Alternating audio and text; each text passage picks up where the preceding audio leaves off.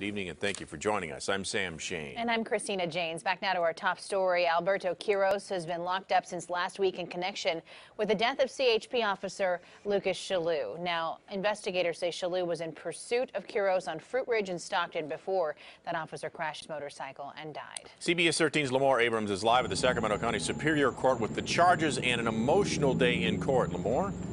That's right, Sam. The courtroom was packed with fellow CHP officers in uniform. They looked on in sadness to the suspect accused of leading their friend and former colleague on a chase that led to his death.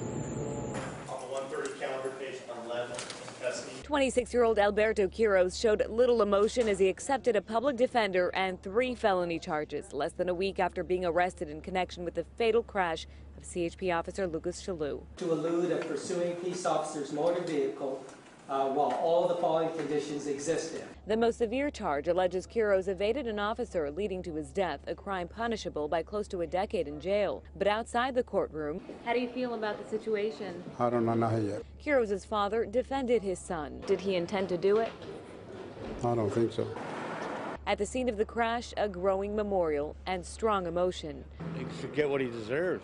Quiroz was also charged with stealing the motorcycle he allegedly rode during the chase that ended in Officer Chellew's death, an 8-year veteran of the department, leaving the community heartbroken and hopeful for justice.